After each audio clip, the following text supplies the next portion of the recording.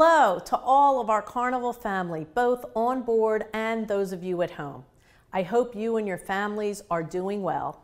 And while I wish I would be talking with you in person on a Carnival cruise ship, I'm grateful that we've had this opportunity to stay in touch via these video updates. So today I want to let you know where things stand currently. As you know, we spent much of the back half of 2020 writing new protocols and thinking about how we would operationalize those protocols and procedures as part of a return to cruise operations. However, the approval of not one but two vaccines in December began to change the way the pandemic was being managed and how the return to cruising might be shaped. Fast forward to February. We now have additional vaccines coming online, including a single-dose solution.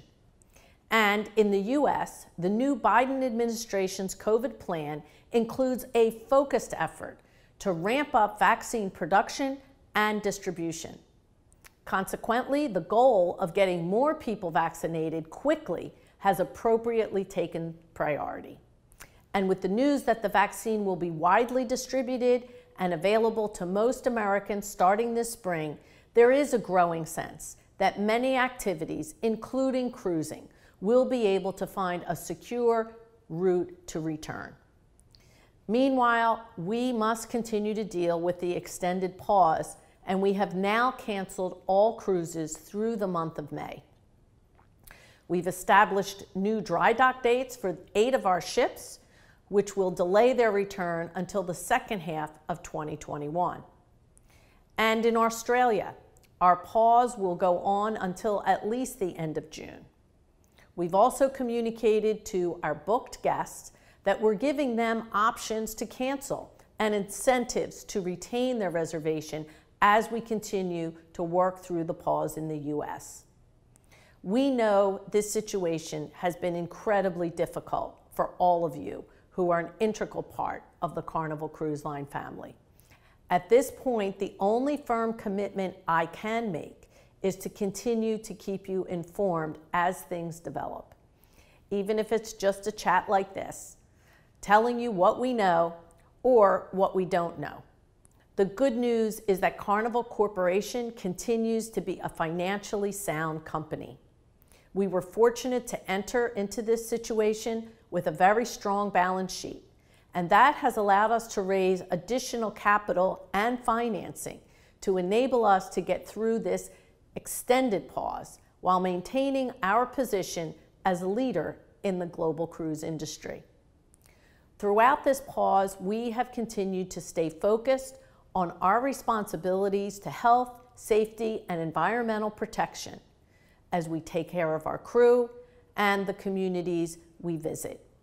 And a special shout out to our team members on board who have done a remarkable job making enhancements and maintaining our fleet with fresh paint and deep cleaning to the installation of new food digesters that will better enable us to manage food waste.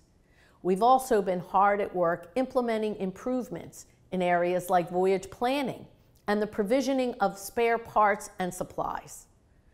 Our teams are busy putting into action even more efforts to support our culture and our new culture framework that encourages our team members to speak up, to embrace our diversity, and enhance our culture with our culture values. Meanwhile, we continue to plan for the future. Our new Mardi Gras ship will be arriving in the U.S. soon. We've broken ground on a new terminal at Port Miami to get ready for the delivery of Carnival Celebration in 2022. She will be our next XL class ship, coming in time for our 50th anniversary.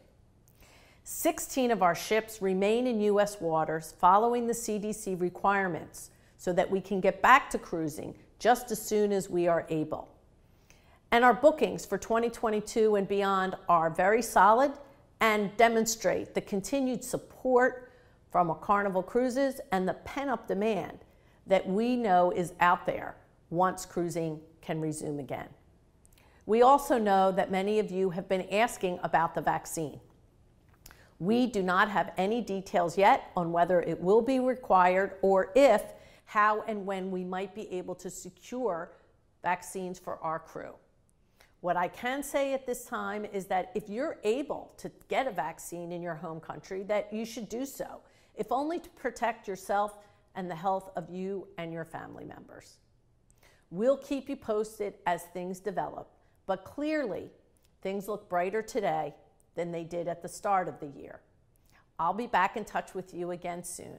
In the meantime, please keep the faith, and thank you for all of your dedication and support to Carnival Cruise Line and to each other. We will be back.